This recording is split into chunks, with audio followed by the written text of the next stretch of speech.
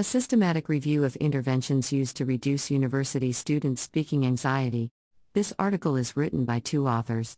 First author Hana Hassan M. Elahimer. Second author Siriyat Snida Binti Haji Mat said. Contribution and originality of the study is that this study systematically reviews interventions employed to mitigate S/FL university learners' SA.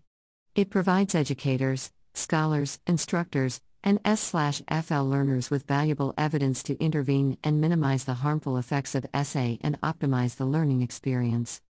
Despite a growing body of research, speaking anxiety, SA, reduction has been a prominent issue in second/foreign language, S/FL, learning, especially among undergraduate students. The complexity and variety of features of speaking anxiety interventions, SAI, make the synthesis and application of their findings in practice challenging. This study systematically reviews the existing evidence on SAI between January 2015 and mid-June 2021 to summarize and clarify the field's current state and offer directions for future research in the context of undergraduate learners. 7 established inclusion criteria were used to select studies.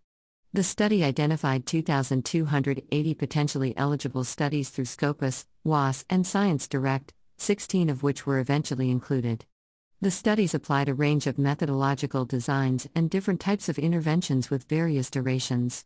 This systematic review resulted in 2 main categories of SAI, namely direct and indirect, according to the mechanism used to intervene with SA.